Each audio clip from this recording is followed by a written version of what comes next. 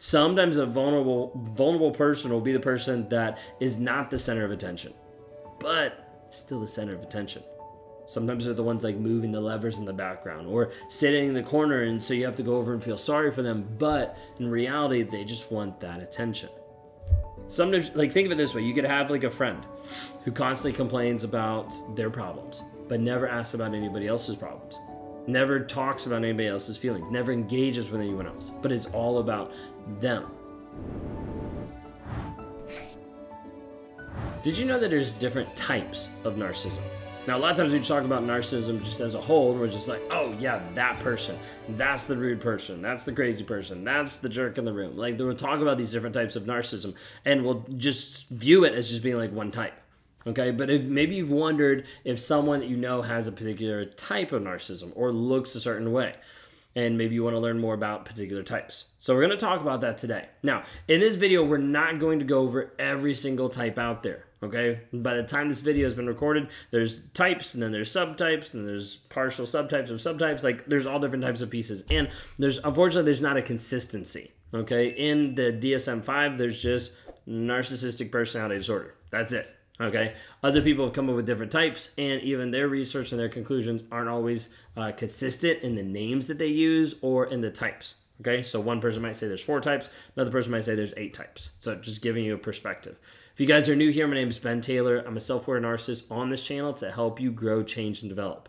Like, the goal is to be able to help you understand what narcissism looks like, what it seems like, all these different pieces, so that you can start getting free from toxicity and get to the place where you can develop into being a thriver. Not just a survivor, and definitely not a victim, but moving you through the path to be able to help your growth, to be able to help your development moving forward.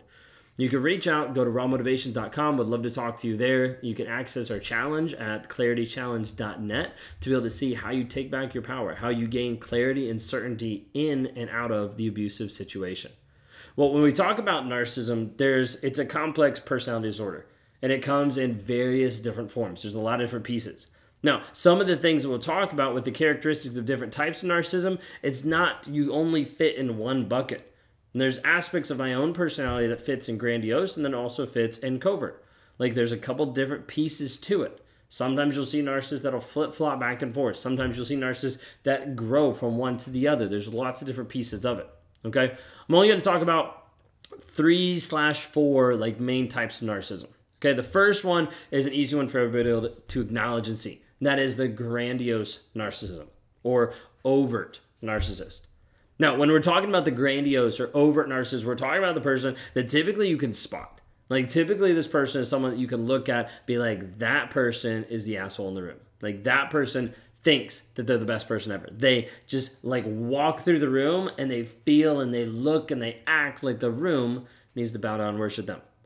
Now, oftentimes you'll see this with the grandiose narcissist as them being not just the life of the party, but the one that still thinks, no matter what, that the party controls, like, goes around them.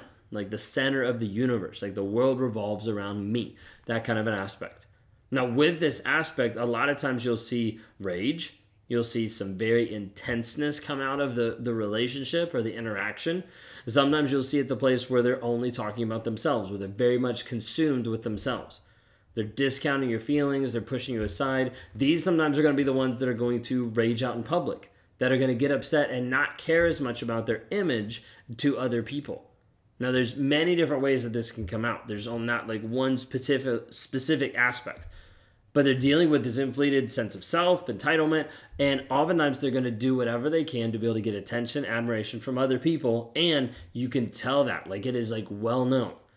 Like, a huge part about an overt is this aspect of being extremely arrogant.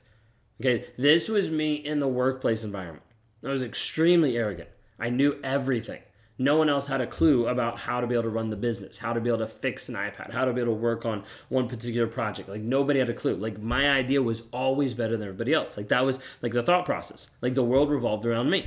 So, like, if you had another idea, it was probably stupid. If you had another idea, it wasn't going to match up to my idea, so therefore you just shouldn't talk. Like, there was a huge aspect of just steamrolling over other people, of just saying, I'm going to do what I want to do no matter what you think.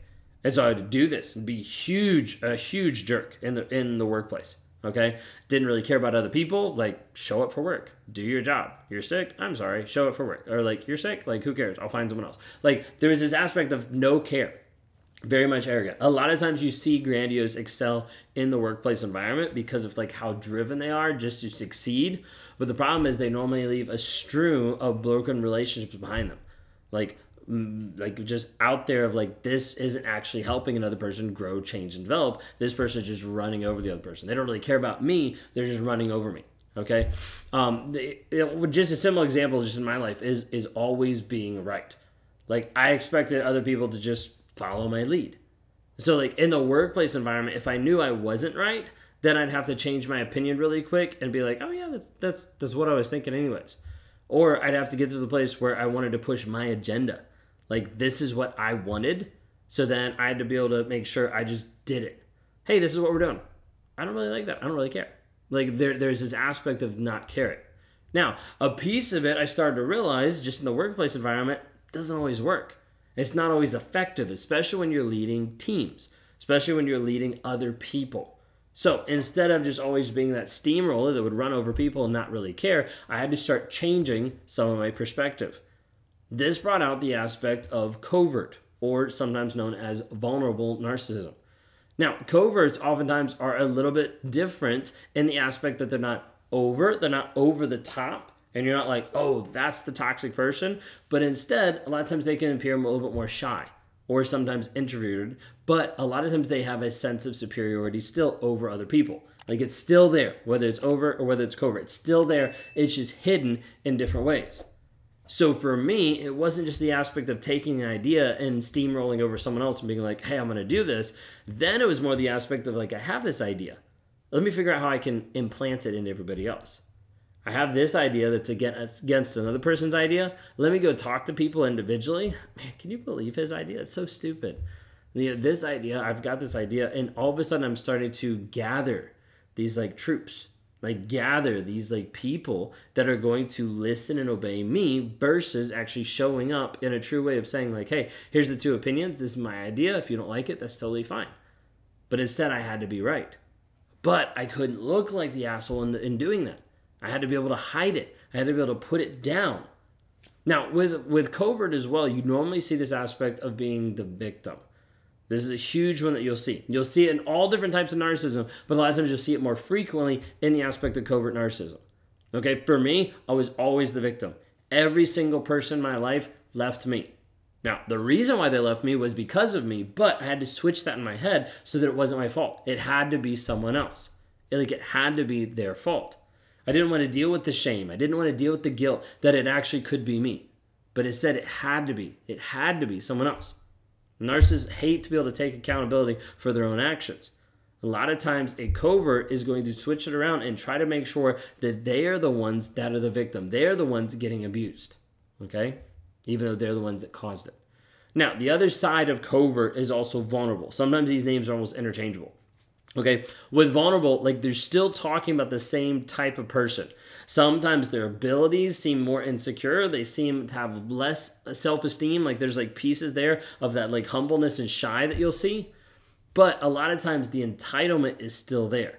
Like the entitlement is still underneath the surface, but it's more like moving in the background. It's more of like hiding. These are the ones that are going to engage even more so in like the very subtle, like emotional manipulative behavior to be able to gain sympathy from other people and to be able to get validation. Sometimes a vulnerable person will be the person that is not the center of attention, but still the center of attention. Sometimes they're the ones like moving the levers in the background or sitting in the corner, and so you have to go over and feel sorry for them, but in reality, they just want that attention. Sometimes, like think of it this way, you could have like a friend who constantly complains about their problems, but never asks about anybody else's problems. Never talks about anybody else's feelings, never engages with anyone else, but it's all about them. Okay, with that, it's a little bit more overt, but it's this idea of like, I'm a victim. Like, I'm the person that's over here. Okay, then the last one I'll be able to talk about really quick is malignant. Okay, malignant narcissism. If you haven't heard about this, it's a very, very toxic combination of grandiose overt narcissism and a lot of times antisocial. Okay, sociopath. Okay, a lot of times it's combining the two of those, and you get this like crazy outputting of malignant narcissism. And with this, it normally brings in some of the antisocial personality disorder traits that end up affecting the interaction extremely. Think of it this way. A lot of times you'll have sociopath narcissism like mix and end up being more of a sadistic streak. Like, I want to be able to see your pain. I enjoy that pain. I enjoy causing harm. I enjoy causing the chaos. Like, the malignant sometimes is like, ha, like, this is actually fun. Like, they'll like turn it around. Sometimes you get a little bit more like revenge in there. But that sadistic piece is like huge with that. Now, a lot of times when we bring in antisocial, you're going to have someone with a lot of impulse, lack of impulse control, and also engaging in like high risk behaviors. So there's a lot of different pieces, and it gets combined with different aspects. So overt and also antisocial kind of get combined, produces this really toxic environment, like even more so than some of the others, because at this point, the person oftentimes knows who they are, knows what they're doing, but they're more intentional. They're more intentional of trying to figure out how to hurt you. They're more intentional of getting revenge. They're more intentional at making you feel crazy. There's many different aspects to it. So we talk about this aspect of malignance, combining these two. Think of it this way. In the workplace, it could be a boss that's like micromanaging and belittling you at the same time. Like controlling you, like I'm going to do this, and I'm also going to have fun with making fun of you, with putting you down, with making you feel bad, things like that. Okay, maybe you're in the point where you're like, I don't know if I'm dealing with a narcissist, if I'm the narcissist, like he's been calling me the narcissist, but I feel I'm walking on eggshells. Like there's so many different things like that people struggle with. Then go to escapetoxicity.com. It's one way for you to be able to start your healing journey and learn about narcissism and learn about what it actually looks like. It's a 7-day challenge for $7 to work on going through the process of seeing who it is, what's going on, the guilt, the reactive abuse, how you've shown up in the relationship, and how you can get free. Not just from that person physically, but from the mindset. That's how we start people down the journey of breaking free and moving forward in their healing. If you want to talk to me in more of an accelerated environment, working one-on-one, you can go to rawmotivations.com to help you overcome the toxic relationships and to be able to find healing in your life.